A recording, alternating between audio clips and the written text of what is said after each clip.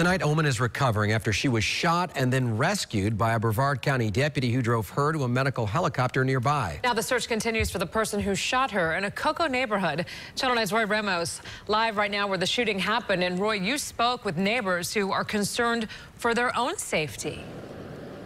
Martha, residents tell me they worry knowing that this gunman is still out there on the loose, especially because they don't have a lot of information as to what ultimately led up to the shooting that happened inside the home you're looking at right there. Now, when I spoke with these residents, they told me they knew it'd be difficult to locate the gunman, especially with all this thick brush that surrounds the neighborhood.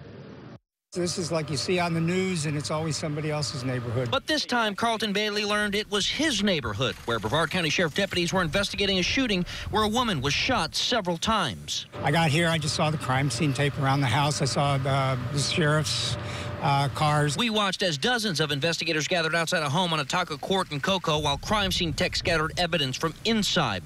According to detectives, just before 11 this morning, deputies received a 911 call from the home reporting a woman was shot. When they arrived, investigators said a deputy put the victim in his patrol car and drove her to the helicopter to be airlifted to the hospital. Until the names are released, you don't know if it's a close friend of yours or somebody else's, and yeah, it's disturbing.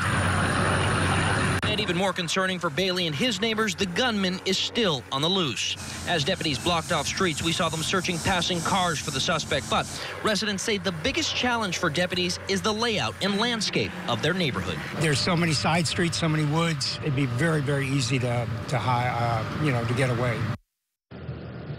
And as we come back out live from that home that is still surrounded with crime scene tape, we can tell you that right now we are working to get the name of the victim. We're also working to get the name of the person that deputies are searching for and the relationship between the two. As soon as we gather that information, we'll let you know. For now, here in Brevard County, Roy Ramos, Channel 9 Eyewitness News.